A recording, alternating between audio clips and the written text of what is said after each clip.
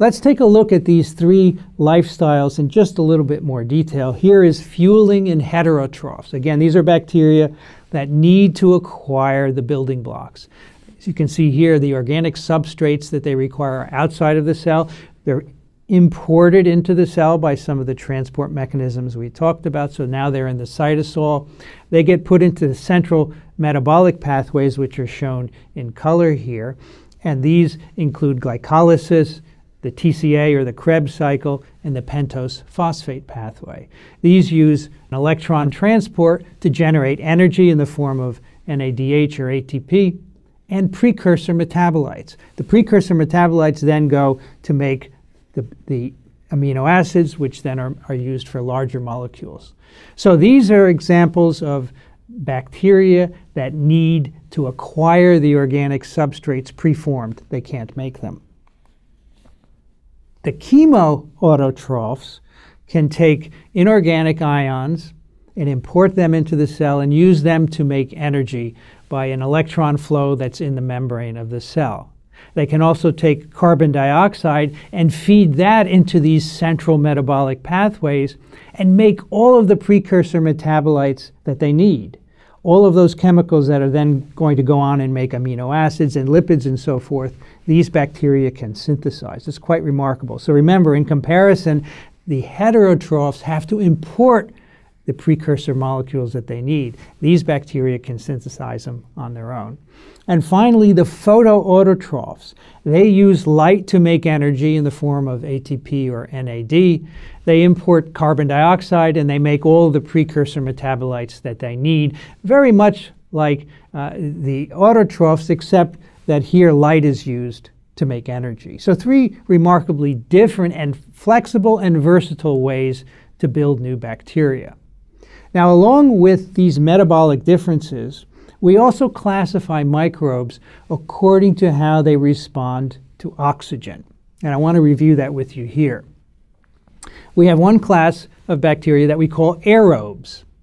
Another way of describing these are strict aerobes. These bacteria will grow in air, but if you take away oxygen, they will not grow at all.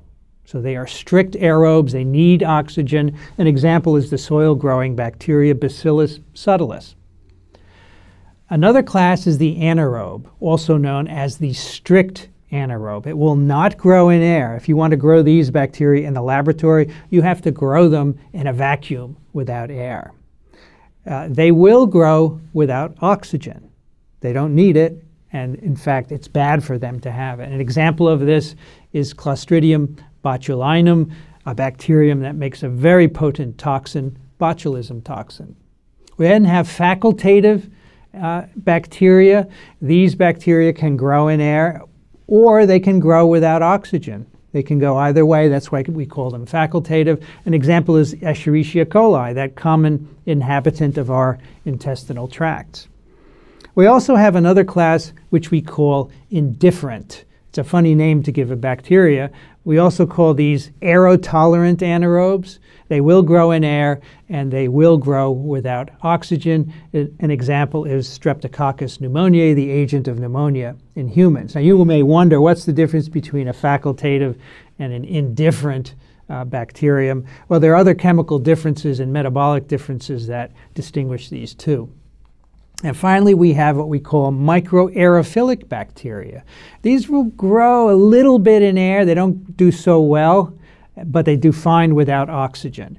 So they'd rather not have air present, but if they happen to have it, it won't inhibit their growth. An example is Campylobacter jejuni.